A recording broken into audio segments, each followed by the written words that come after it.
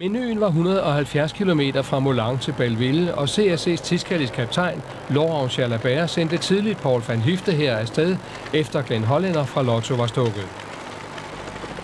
Trods flere flugtforsøg kom feltet samlet til mål, og de store sprintere kørte i stilling. Og det blev et opgør mellem den førende rytter Petaki i gult og McEwan i hvidt. Og i den duel var McEwan klart bedst og vinder en suveræn sejr. Kirsipu bliver tredje. Men Petaki bevarede sin gule førertrøje 3 sekunder foran McEwan. Jalabert på 10. pladsen kun 15 sekunder efter Petaki. Og der blev som ventet kørt aggressivt på dagens 2 kategori 1-bjerge, Col de Lelon og Croix de Chauboret i slutfasen. Blandt andre Virenque, her forrest, var afsted i først en 4-mandsgruppe og siden en 8-mandsgruppe. Men ingen formåede at træde afgørende fri på stigningerne. Det gjorde Jalabert til gengæld på nedkørslen fra Chauboret, og han fik et godt hul. Men den franske mester Diderot og spanieren Osa kom op, men i spurten var Jalabert som mente suveræn og vandt foran Diderot, der til gengæld tog den gule trøje 2 sekunder foran Jalabert. Sejren i Saint-Étienne i går blev i høj grad vundet på kløgt og dristighed. I dag gik det opad med mål på kategori 1-bjerget i Toulon efter 175 km. Og Chacha var sej på stigningerne.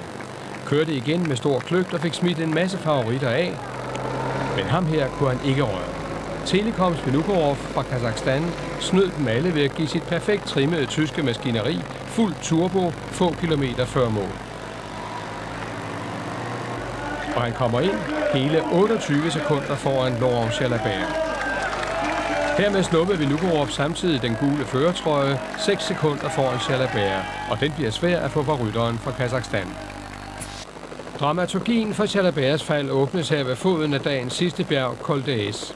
Røglands er stukket, og da favoritterne indleder jagten på belgieren, må Laurent Jalabert slippe og søge læ i Nicky Sørensens skørter. Axel Merckx kommer op til Jalabert.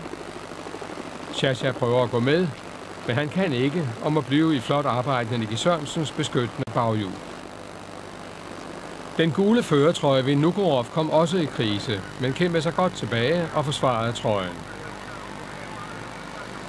Frigo vandt flot.